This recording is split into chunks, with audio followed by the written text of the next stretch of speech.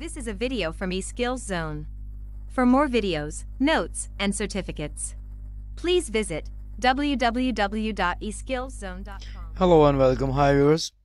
Today in this video we will learn read and data statement in GW Basic. So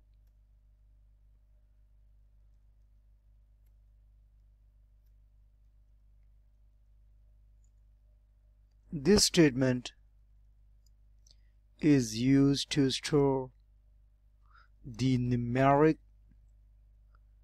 and string constant that are accessed by a read statement specified somewhere in the program. So then the syntax is for using read statement is data, comma, separated list of constants. Now I'm going to type the interpretation for better understanding and explanation. Constants may be any string or numeric constant. So a string in programming, viewers, means that group of characters. And what are characters? Any alphabetic letter. In English alphabets we call it letter. Every single letter like C, O, N, S, T, and T, and makes constants. So in programming we call C as the character, O as the character, N is the character, and every single alphabet as a character, and the group of characters is called string. So here the constants is a string, constants is a word, but in programming we call constants as a string, a group of characters. String constants must be enclosed in double quotation marks only if they contain commas, colons, or spaces. Otherwise, quotation marks are not needed. So for only string constants, the string constant must be enclosed in double quotation marks if they contain commas, colons, or spaces. Otherwise, quotation marks are not needed.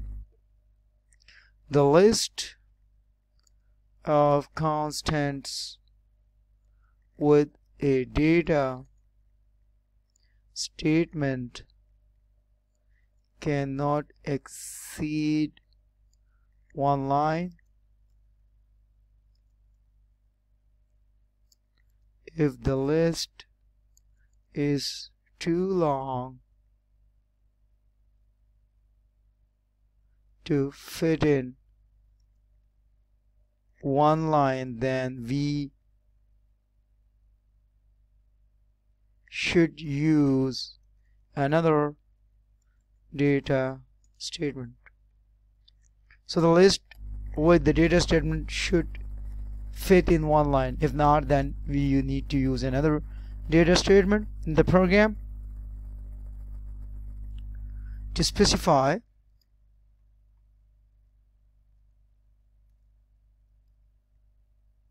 the remaining list of constants. The data contained in multiple data statements is assumed to be a single continuous list of items regardless of where the data is placed in the program.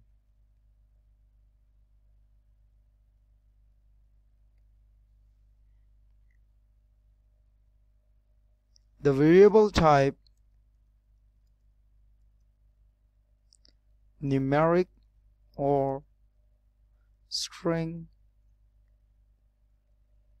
given in the read statement must agree with the corresponding constant in the data statement. So whatever the constants, whether it's a numeric constant or string constants used with the data statement, are accessed by read statement. Actually, the data statement is used to store the numeric and string constant, and whereas the read statement is used to access those values, but that sequence and the order of all the string and numeric constants are going to be used with data statement should match with the read statement sequence. The sequence must be correct. So that is what I have written over here, that the data is placed in the program, the variable name, type, numeric or string given in the read statement must agree with the corresponding constant in the data statement. So I'm going to give an example of program so the concept of the read data statement will be more clear to you guys. So let's have a look in this program. So viewers, here we are. I'm going to type the program over here for the better understanding of read and data statement. So first we will type the line number 10 here. I will type a comment. So comment remark can be started with the reserved rem ram, or you can simply type an apostrophe single quote like this. So both can be used for displaying comment in the program. Since you know it's a non-executable statement and compiler always ignore it while executing the program. So I'm going to write the comment. This program demonstrates the use of data and read statement. In line number 20 I will type read and type A, B and C. Since you can see that we have used three variables. The first one is the A and second one is B, but here in the C, the third variable C, you can see a dollar sign which is used for string variable. The first two variables A and B will be treated as numeric variable because there is no dollar sign mentioned with them. So at line number 30 we will type print C dollar and put a semicolon. So as I'm gonna tell you guys that the semicolon or comma, whenever used with the print statement, is used to give some spaces. So comma gives a larger spaces as compared to the semicolon, but the semicolon gives a display small space. So we'll type double quotation mark and put an equal to sign. And I already told you guys that whenever something is written enclosed in the double quotation marks with the print statement, always displayed on the output screen. So the equal to sign will be displayed on the output screen, and the C dollar is used to show the value of A and B.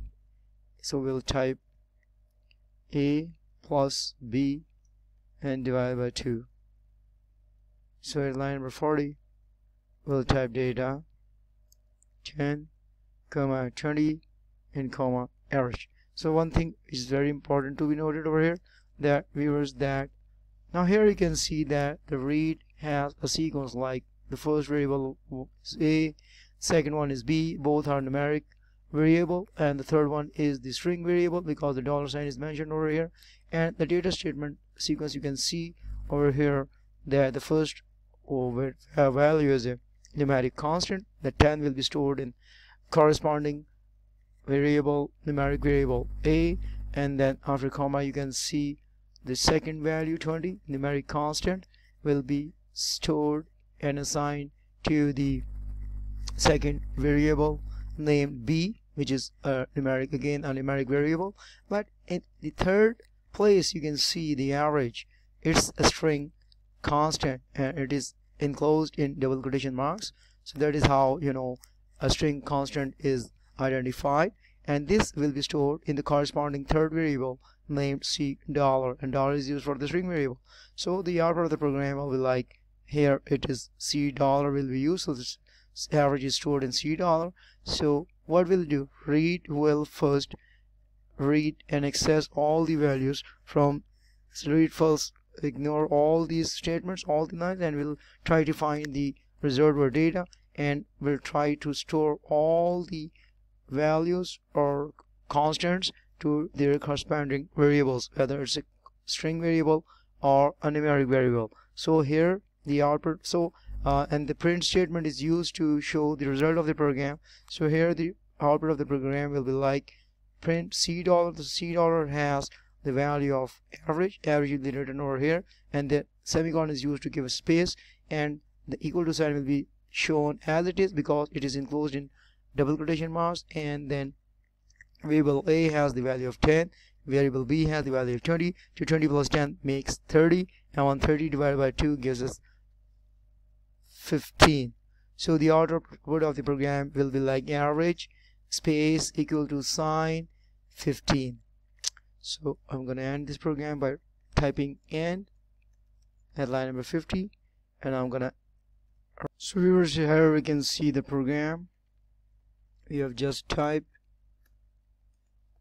and then if we run it, then we can see average is equal to 15, and here we can see there's a larger space over here just because we put a comma, and if we want to have a smaller space, then we can always see that at line number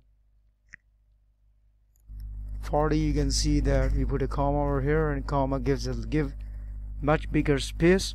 So if we edit this line number 40, we can type edit 40, and here we can always remove that comma and can put a semicolon instead, and then can type a plus b divided by 2. Likewise, we're just trying to replace comma with semicolon. So here you can see, let's see the list, then now you can see there is semicolons in place of comma, and it will give us a lesser space like this. So that's all for today, and thanks for watching. We have discussed data statement in detail, so in our next video we will discuss the read statement so that the concept is clear step by step for you guys, for your better understanding. So that's all, and thanks for watching.